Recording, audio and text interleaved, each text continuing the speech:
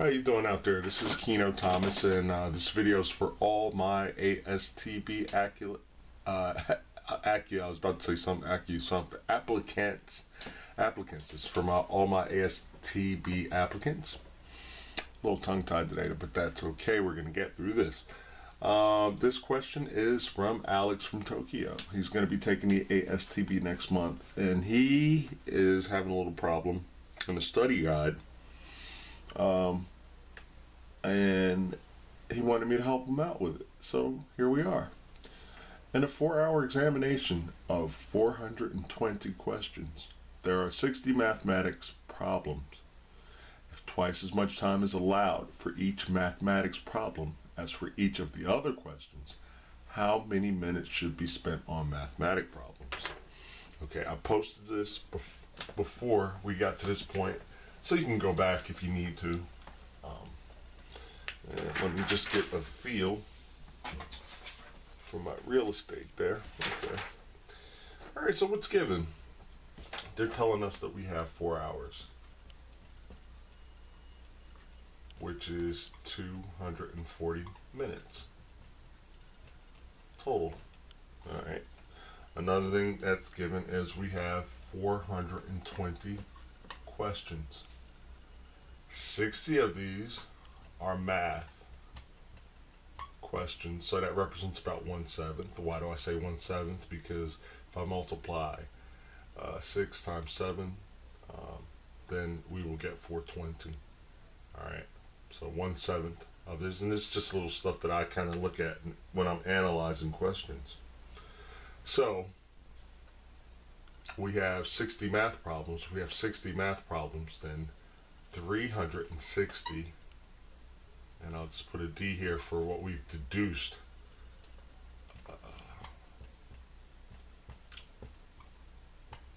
So if we have 60 math questions, we have 300 regular, not math, I'm getting stuck on math. I'm stuck on math, y'all. Regular questions. So these two numbers equal 420, because they said, hey, 60 of these are math, total 420. So I deduced that 360 of these are regular questions. So what I'm going to do is I'm going to just set up a little small table. 60 math questions,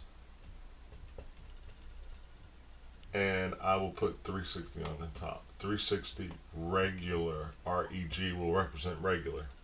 Okay, so we'll let X represent an unknown number of minutes. Okay, we don't know how many minutes, but we do know that twice as many minutes is allotted for the mathematic problems as per the question. So I'm going to set up an equation. All right, we know that we have 240 minutes. So I'm going to make an equation that states, make the mathematical statement 2x plus x is equal to 240 minutes. And I'm talking like a pilot, 240 minutes. So 3x, which is 2x and x combined, is going to be equal to 240 minutes. X is going to be, if we divide both sides by 3,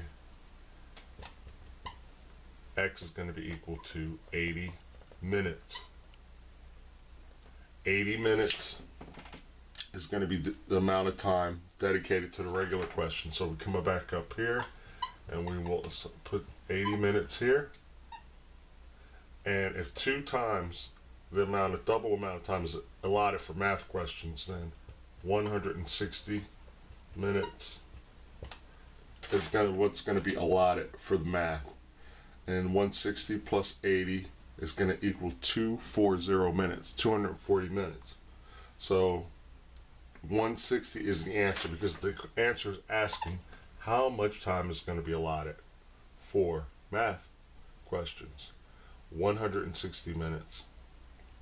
All right, so what that means is, if we just looked at it per hour, if we broke this down per hour, in an hour, we're going to need 40 minutes for math problems and 20 minutes for regular problems. All right, so we need to be knocking down total 60 math questions just to finish, we need 15 per hour. 15 questions per hour. I just broke it down a little bit more. And it's pretty simple. I really don't need to test it. If I plug in, 80 minutes is what we came up with. We just kind of justified that 80 minutes is X for regular questions, 160 minutes for the math questions. And this is in minutes. These are minutes, 40 minutes, 20 minutes, when we think of it on an hour, per hour. So that's how much time we have for math. 15 questions mathematical questions need to be done per hour. After 1 hour, it's 15. After 2 hours, it's 30. After 3 hours, it's 45. And then 60 after the 4th hour, which will complete. And there will be no time to double check. If we just gave every question a specific time that it gave us, like 80 minutes for regular questions and 160 for math questions, there will be no more time. So you would actually need to do more than 15 per hour if you're going to allow yourself time to double check your work. So I hope I didn't stretch that out too much, but I just wanted to give you a logical, clear approach. And testing, I'm a big believer in testing and in testing your work, so you know that you're right. Nobody can tell you you're wrong. So again, if you guys have more questions, just send them to me. I will execute them for you.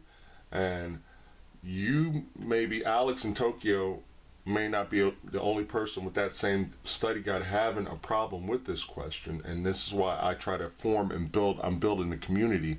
Send me your emails so I can send you my videos and stuff like that. So collectively, we can all build together collectively and get really good scores, and get the jobs that we want in the aviation field in the United States Navy. And I guess I'm going on not really a rant, but just send me questions. I'll do them.